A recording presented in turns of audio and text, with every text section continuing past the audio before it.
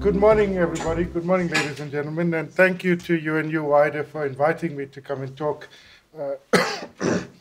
about the objectives of macroeconomic policy and a bit about development policy in South Africa. My sort of career spans three parts, one in the Treasury, one in the Planning Commission, and one in the Central Bank. And so what I'll attempt to do is to try and give a bit of a flavor for how emerging markets think about macroeconomic policy in a development context. I'll speak more generally at first and then talk a little bit about South Africa's experience in the last 20 years, and then just to reflect on some of the present discussions and debates in the global economy today. I'll end off with that. I guess one of our general views, which is consistent with the Growth Commission report, is that macroeconomic stability we see as a necessary condition for economic development, for poverty reduction, but certainly not a sufficient condition. Macroeconomic stability, however you define it broadly, I guess the absence of crises, the absence of boom-bust periods are generally positive for development. They generally contribute both to poverty reduction and inequality reduction in general. But they are, of course, not sufficient. Microeconomic reforms, the quality of education, the quality of institutions, the relationship with trading partners, all of those things are increasingly seen as determinants of good development strategy.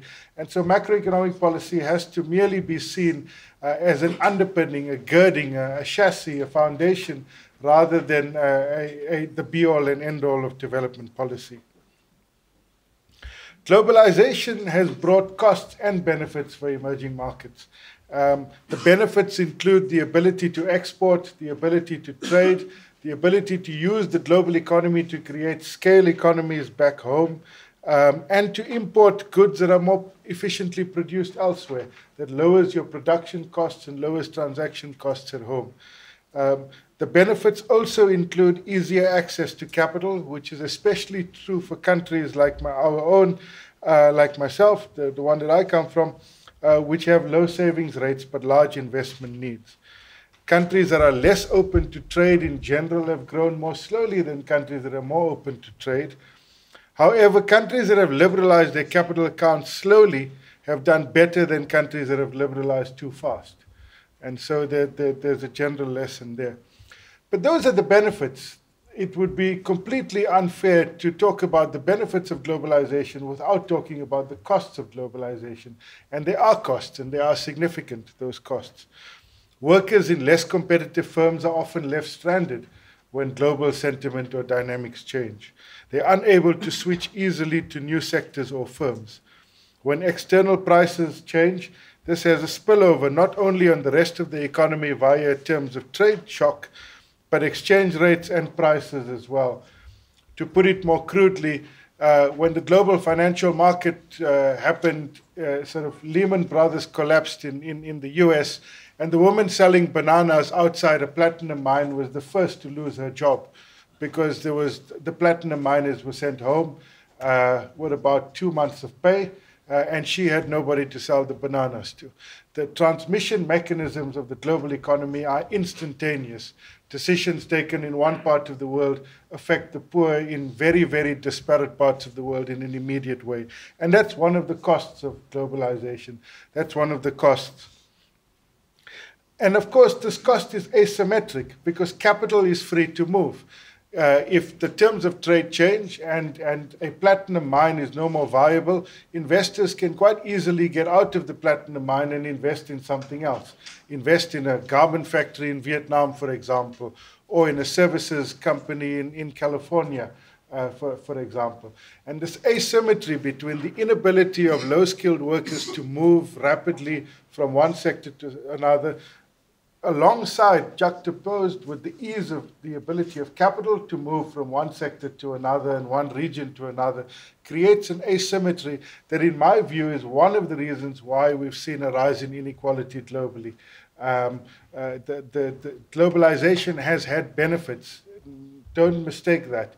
They have had significant benefits for emerging markets, but the costs have often been increased volatility, increased marginalization of low and unskilled workers, and often insufficient gains for low and unskilled workers. And of course, at a macroeconomic level, increased transmission of shocks to emerging markets.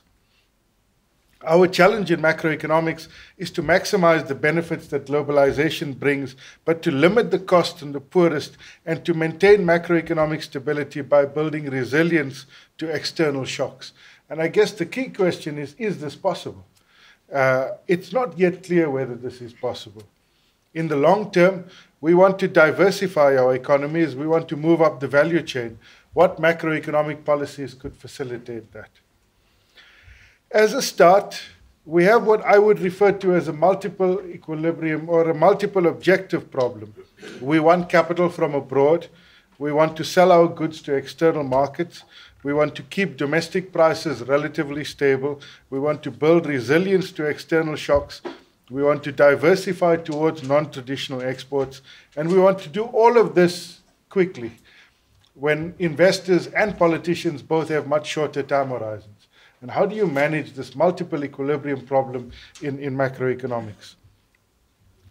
With great difficulty, I may add or suggest. The use of evidence and research helps, but prioritizing is important, and that may suggest different priorities at different times.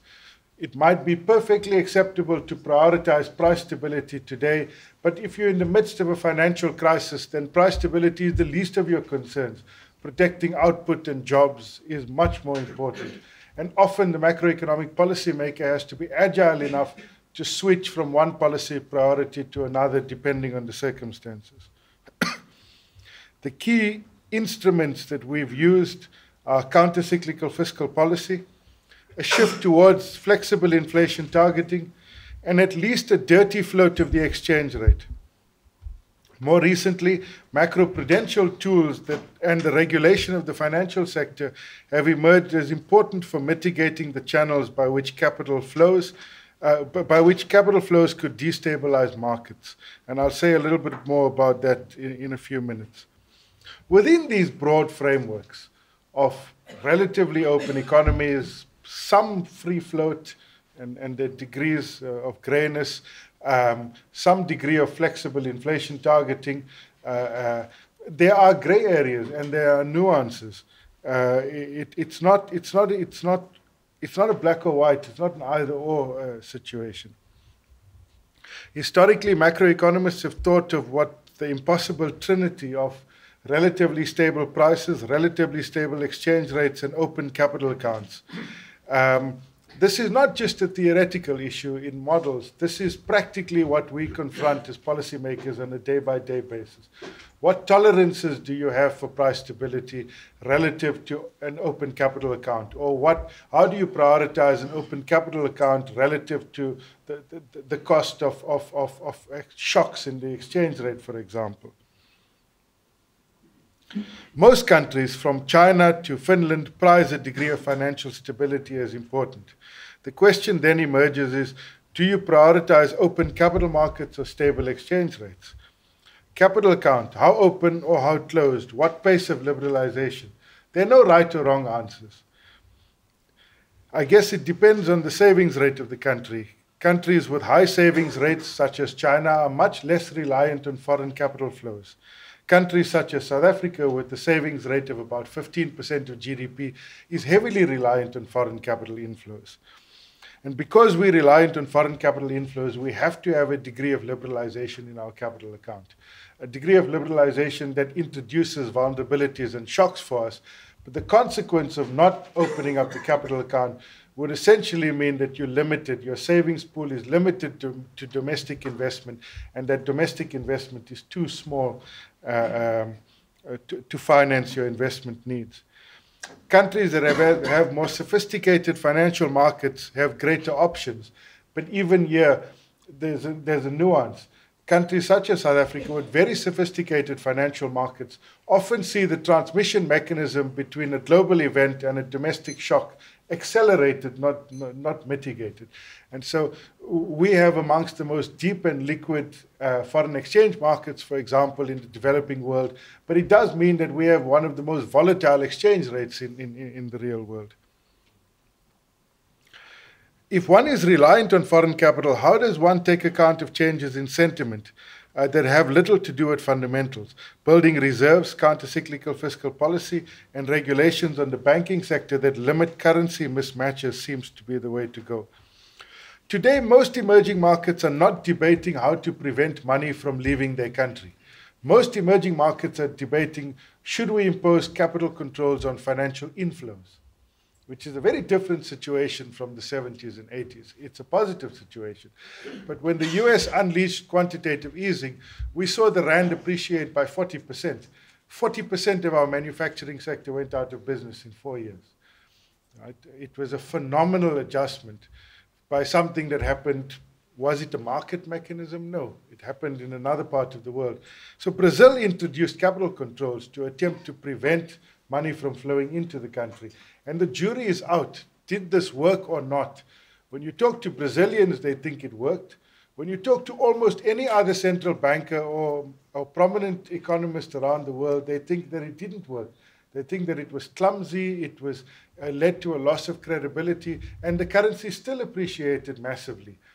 Olivier Blanchard, the outgoing chief economist of the IMF, thinks that Brazil was successful in imposing capital controls, and the capital controls that they imposed, in his words, slowed down the appreciation of the currency. And so that's a key issue for economic policymakers that we've got to consider.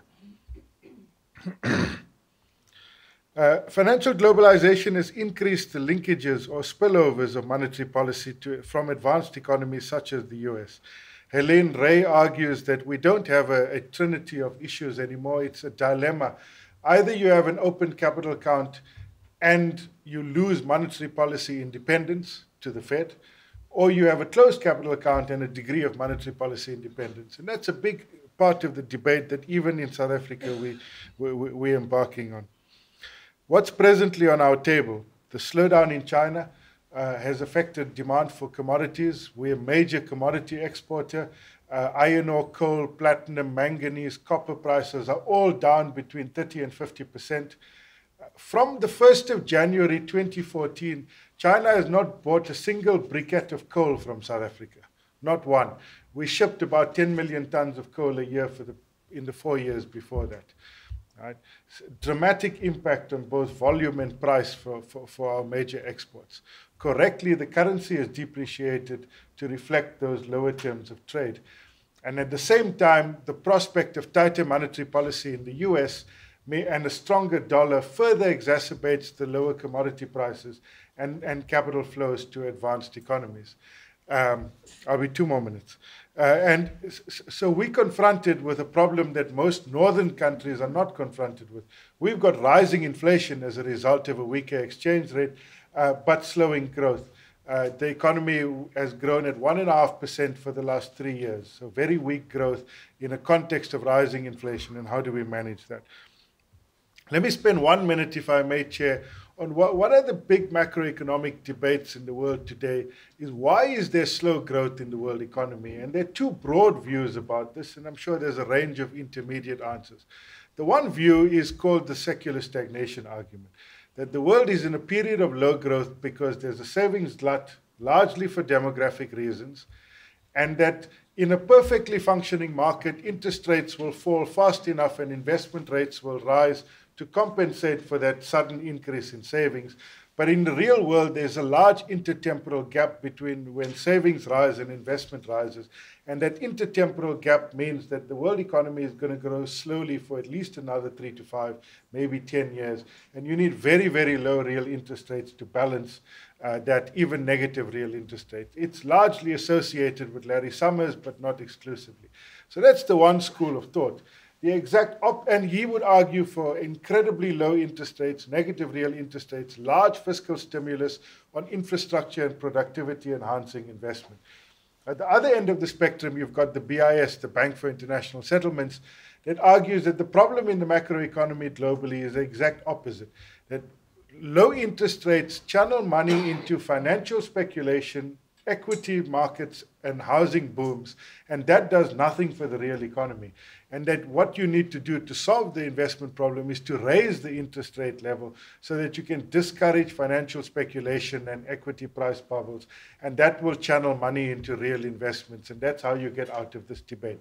So those are two very diametrically opposed views of the real economy and the key macro debates in the world. And of course, we're watching those closely. Thanks.